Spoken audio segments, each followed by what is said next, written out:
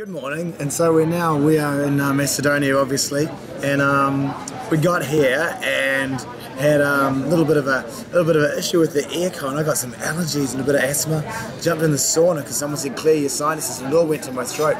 2 hours before the show, I had no voice at all. I thought, oh, okay, let's just try it anyway. So we had our first gig. The first gig was actually pretty awesome. The stage was good, the sound was good.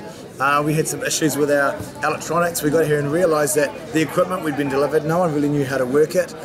So we sort of tried, and we got through the gig. I just sort of sang anyway, and it was really awesome to have the crowd just be going, "We love you, Starboy, we love you, Starboy," which was just made me determined to finish and do a good show. We're a bit short on time because we had some technical issues, but that was like a practice sort of a show, and got good feedback the next day. Walking around town, people coming up saying, you know, good music, which was cool.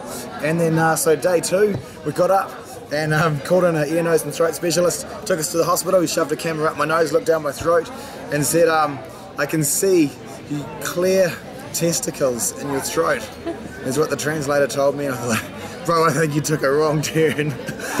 Anyway, he said, "No, there's nothing wrong with you, it's totally psychosomatic, sing as hard as you can." And so next show we did, and everyone performed excellently. Shizzy did an amazing job. Kazai got to do her piece, danced beautifully, and the dancers were awesome. Someone arrived, we pulled in a sound technician from England who flew in to train up Stu and the guys on how to use the equipment. The sound was incredible.